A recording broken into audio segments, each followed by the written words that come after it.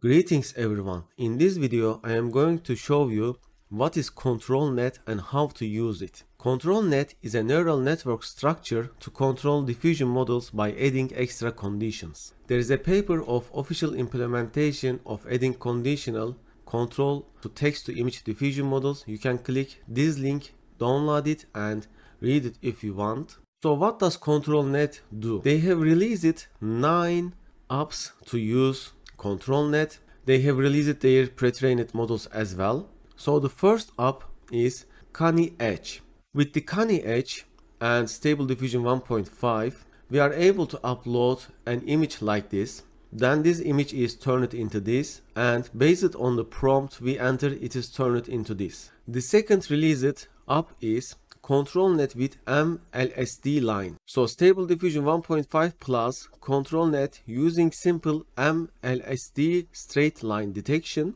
With this app, we are able to upload an image like this. Then this image is turned into this. Then based on the prompt we provide, we are getting results like this. Don't worry, I will show you how to install and run these apps.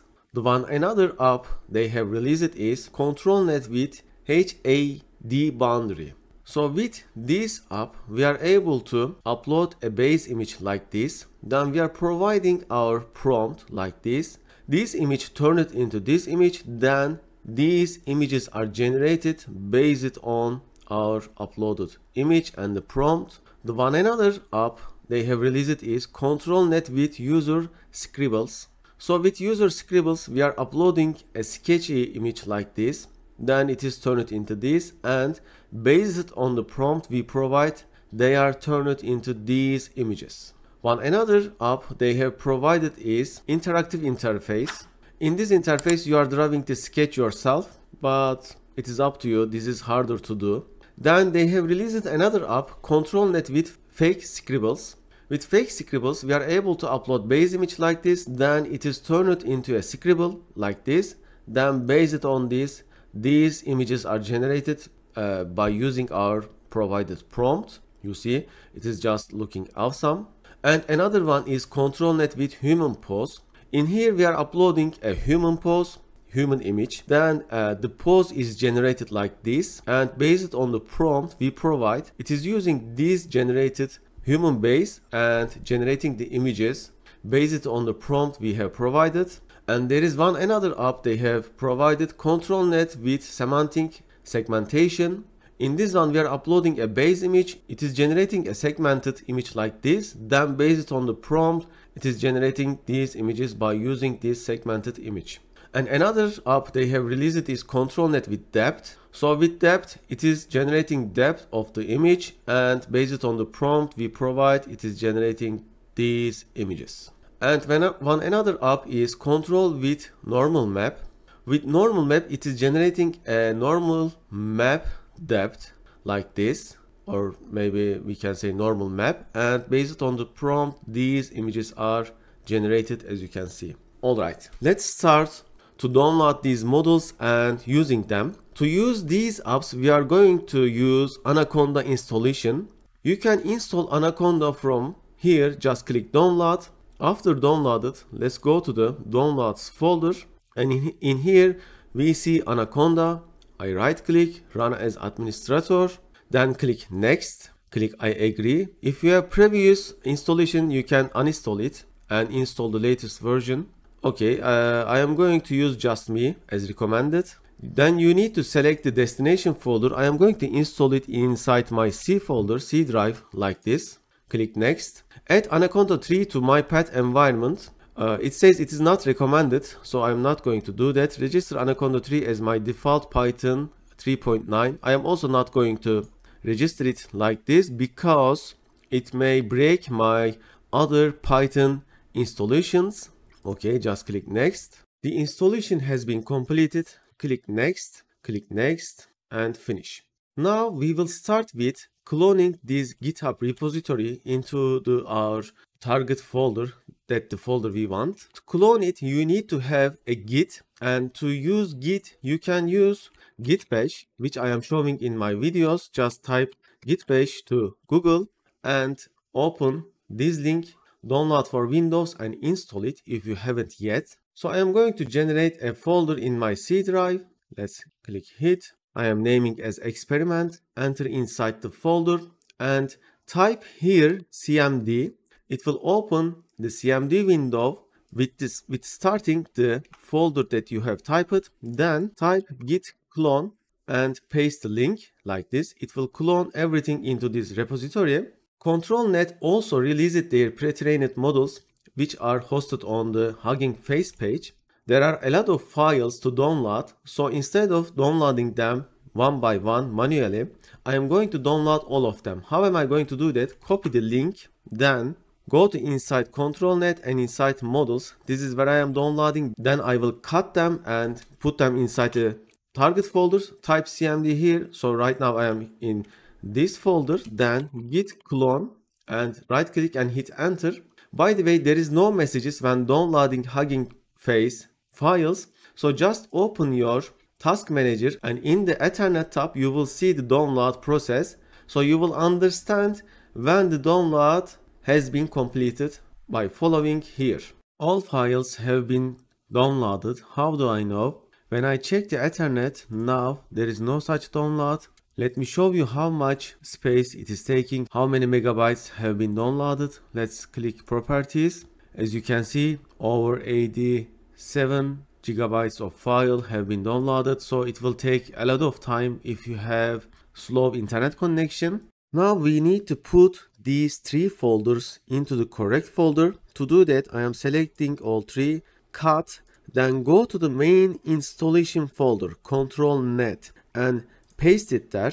Now I will show you the path with a bigger resolution like this. So you are going to paste these three folders into the main installation where it has been. Now time to install ControlNet. To install it, we are going to use Anaconda that we have installed. Since we didn't set a default path, we need to run the Anaconda prompt, type Anaconda into your search bar and it will bring up Anaconda prompt as you can see in here. Then we need to move inside this folder, the folder where we have downloaded the GitHub repository of ControlNet. I am copying the path like this. Actually, it is easier to do this way. Just drag and drop the folder inside your Anaconda CMD window, hit enter. By the way, we need to type cd first, then do again. Okay, now we are inside our installation folder, inside the Anaconda prompt. Then we are going to run this command. By the way, I will put the link of this GitHub repository into the description.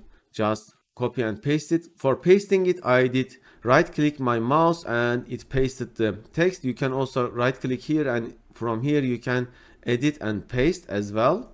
And it is going to generate the virtual environment with the necessary configuration for us. All the necessary dependencies for ControlNet have been installed. Let me show you quickly what were installed if you also want to compare in your computer. So all of these packages have been installed. Then it has generated transaction, prepare transaction, verify transaction, execute transaction, install pip dependencies. A lot of dependencies were installed and I don't see any warnings or error messages. That is awesome. Now we are ready to launch the apps. To do that, we are going to use Conda activate control. And how we are going to do that? First type Anaconda prompt like this because we didn't set a default path. So Anaconda prompt started with base. First we need to move into our installation folder. So now we are in the experiment ControlNet, which is my installation folder. Next we will run this command. Just right click and hit enter. Okay, now we are in the control folder. Now we can start using apps. The first app that I am going to test is control with Canny Edge. So I am copying this prompt and pasting it in here. For pasting also you can use right click in here and edit and paste. You can see here Control V, hit enter and it will start the app. Okay, the app has been started. However, the running on local URL, the displayed URL is incorrect. the correct URL is, let me refresh this, 127.0.0.1. Let me also show you the URL like this. So this is the correct URL that it has been started. Then I will use the test images they have provided inside test images folder. So the first one is bird image like this. The prompt is just bird. When you hit the advanced options, you will see number of images that you want to generate, image resolution. Unfortunately, since there is no included Xformers yet, it is not able to run as efficient as automatic 1111 web UI when we are using the Stable Diffusion. There is also Canny low threshold, Canny high threshold. You can play with them. There are steps, number of steps to generate the image. Guidance scale, which is equal to CFG in web UI, and there is this seed value that you can also change it. There are also edit prompt and negative prompt. Now I will hit enter, but before doing that I will pause video because it is using a lot of GPU. Even though I have paused the video, I have got memory error, not enough memory error. As you can see, the error is displayed here and also in here. So what am I going to do is I will refresh, drag and drop the image once again, type bird, but I will change the target resolution to 448 pixels like this. Then I will hit run, and I got the output as you can see, which is similar to the one they are displaying on the GitHub page. Now time to try the next app, which is ControlNet with M-LSD lines. To do that, I will just close this. I am running Anaconda prompt once again. I am copy pasting my CD like this. Then I will start Conda activate control. Then I will execute this command. The app has been started. Also, I have opened a discussion and issue on the official GitHub repository. So I see that they have added a new low VRAM. Let's check it out. Okay, for low VRAM, it says that save memory equal to true. So I am going to set the save memory equal to true with updating the code repository. To update it, let's use git pull command and see if it will work. And yes, it worked. It updated the latest version. And let's also save the save memory true inside the config file. Let's find the config file in here, config.py. Open it with Notepad++. Okay, there is only one command. I am setting it true, and I will run this first one once again, which throw the low VRAM error for us. I am starting with Python Gradio Canny 2 image, which our graphic card were thrown an error. Okay, the app has been started, so let's try the bird once again. I am going to hit run now. And amazing, it worked very well with a very decent speed. As you can see, it only took like 20 seconds for 20 steps, and it uses like this kind of memory. Unfortunately, it's still very high, but it works. Now let's start the next app. As you can see, I have did Conda activate control, and now I am going to execute the command here. Okay, the app has been started. Let's refresh the UI. So you see now it displays control stable diffusion with half-line maps, and I am going to use the same sample that they have used. Let's open it from the sample images, the test images. I am dragging and dropping the room here, and I am just typing room. There are also advanced options in here that you can try. Just hit run. By the way, if you want to get different results, don't forget to change the seed. It did run very well. It took less than 20 seconds and we got the result like this. If you change seed, then you will get different results. You can also change these values. Now time to start the next app. To start it, I am going to use the command in here.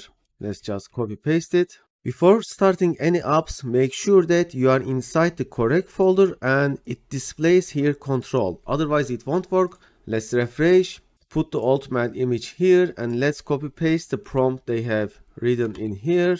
Let's just paste and run. And we got the results within less than 20 seconds. As you can see, the result is here. Now I am going to test my most wanted, most awaited feature, ControlNet with user Scribbles. Okay, the app has been loaded. Let's refresh.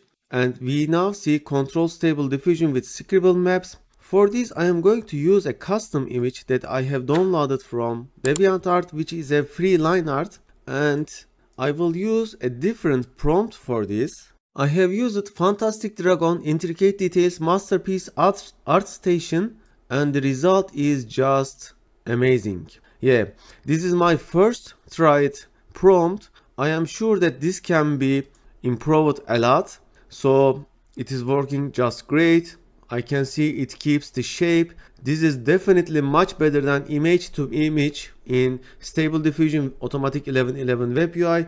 If you don't know what is Stable Diffusion, how to use Stable Diffusion, how to use Automatic 11.11 Web UI and other things, I have excellent video tutorials on my channel. Just go to our playlist section, and in here you will see Stable Diffusion tutorials, and in this playlist you will see all of the awesome videos that we have. You can watch them and learn more about how to use Stable Diffusion, what is Stable Diffusion, how to use Automatic 11.11 Web UI, and other all awesome Stable Diffusion related guides and videos. You cannot achieve this with image to image when you use a Scribble and line art like this. The rest is same that I am not going to show them in this video. You can just run them like this and try them yourself. Please don't forget to like, subscribe, leave a comment, join our Discord channel. The Discord channel link is in the description. Also, if you support me on Patreon, I would appreciate that very much. You can find our support me on Patreon link in our channel and also in the description. I thank them very much. I thank my Patreon supporters very much. Hopefully see you in another awesome video. Stay tuned.